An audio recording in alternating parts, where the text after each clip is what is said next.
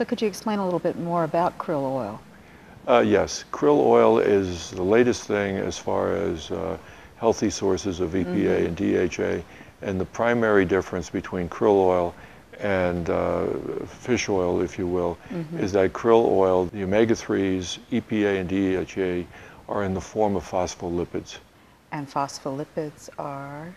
Things that your body can absorb without change, and it can go right into the cells of your body without having to go through your liver, without being modified in any sort of way. Including your brain cells?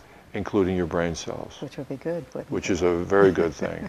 But also, there are clinical studies, and these are published clinical studies, which actually show that there's a profound effect on serum cholesterol lowering, the serum triglycerides lowering, HDL going up, LDL going down.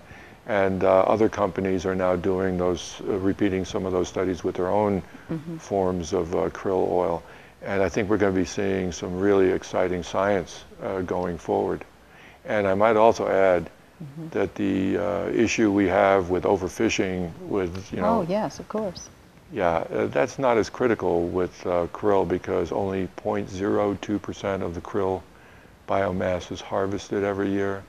Krill is at the bottom of the food chain, which means it eats mostly phytoplankton, you know, the algae and stuff in the water. They also eat the leftovers from the other fish when the other fish die. It's unpolluted material, and the amount that's harvested is extremely low, and it's very controlled by the authorities.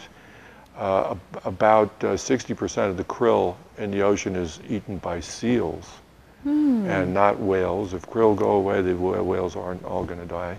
Okay. And we think that that's a fairly environmentally sustainable situation. It sounds like it. Yeah. Thank you very much.